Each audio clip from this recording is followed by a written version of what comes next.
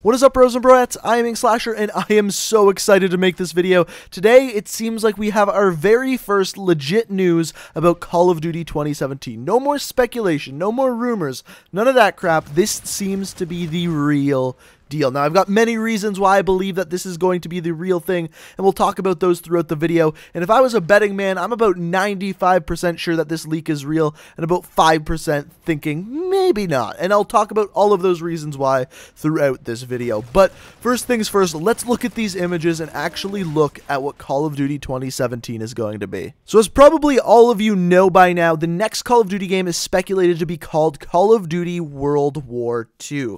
Now, this image that you're looking at here is the first one that's kind of like the poster image for this game. Now, there's a couple of other ones of these where you just see some kind of general World War II images with the logo Call of Duty World War II, but then there is also some other images that seem to be some game cases. Now, the only thing I'm not sure about this is, generally speaking, they have one steel case for the Call of Duty game per year, yet we are seeing images of maybe 3 or 4 different types of steel cases. So whether these are just some ideas of what the developers are wanting to put out for the steel case for the game, maybe that's the thing. I'm not 100% sure about that though.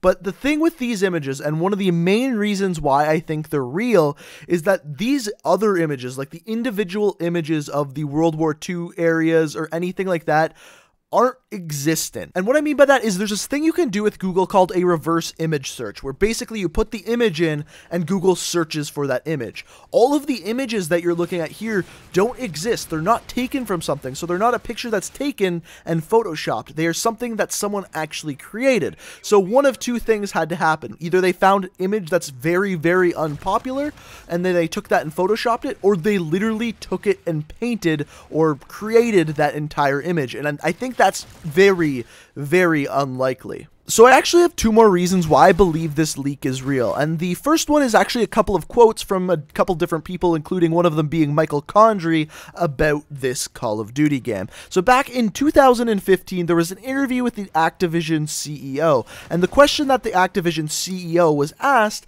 is, do you ever see future titles of Call of Duty games going back to the World War II era? And all that Activision CEO said is that is certainly possible. So if that wasn't going to happen ever, he would have just denied it. He would have said that's never going to happen, but the certainly possible answer leaves some room for creativity. But the one that is a lot more interesting in my head took place in 2014. So this next quote is absolutely mind-blowing for a couple of reasons. So first of all, this interview was taken from GameSpot with one of the lead developers at Sledgehammer Games, Michael Condrey. I'm sure you've heard his name before.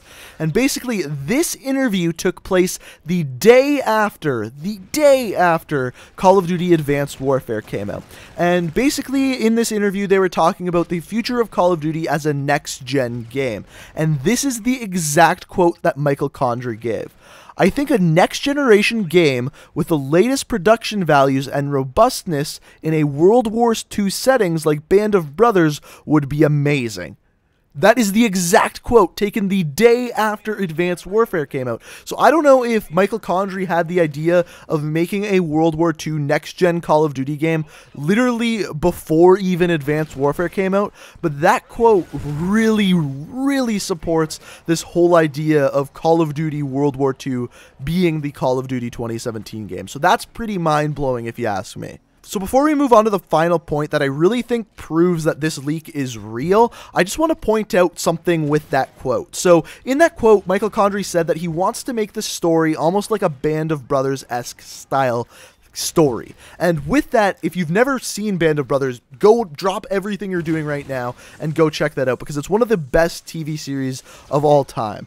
But what I was thinking is that if this happens, if Call of Duty World War II is the next Call of Duty game, it will be the first next-generation game to actually possibly have a D-Day mission in it since old games. Like, I don't remember playing a D-Day mission in a very long time in game. And to see that with next-gen graphics, blood, gore, all of that kind of stuff in a Call of Duty game really, really excites me. And this may be one of the best Call of Duty campaigns we have ever seen if this is the real game. And finally, the final burden of proof that I think really proves that this is going to be the next Call of Duty game. The donkey that broke the camel's back. That's not the saying. What the hell's that saying? The straw that broke the camel's back, that's right, I had to Google that saying, is the actual person that leaked this information. So the person that leaked this information is actually the person that leaked the original info about Call of Duty Infinite Warfare. And of course, we now know that he was 100% correct about that. And what he leaked then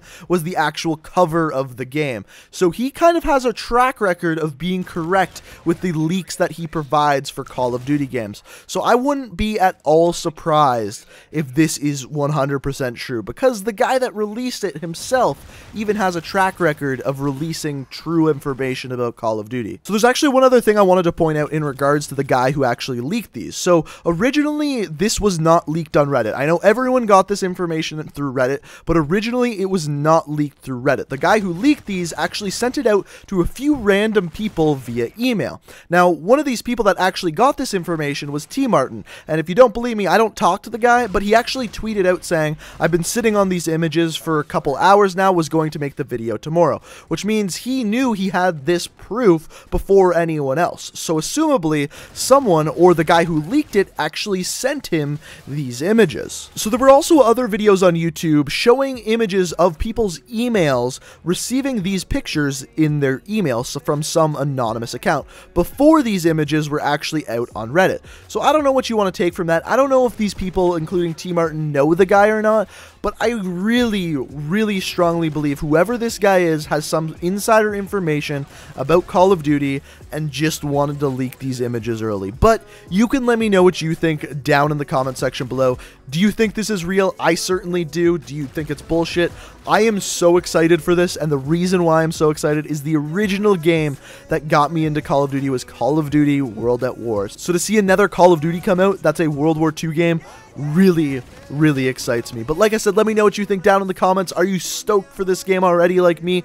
Do you hate it? Let me know what you think down in the comments. Also, if you're new to the channel, it'd be fantastic if you could hit that subscribe button. I tried to make this video as informative as possible, so like I said, if you enjoyed, it'd be really appreciated if you hit that like button. But thanks for watching, guys. I hope you enjoyed, and until next time, peace out.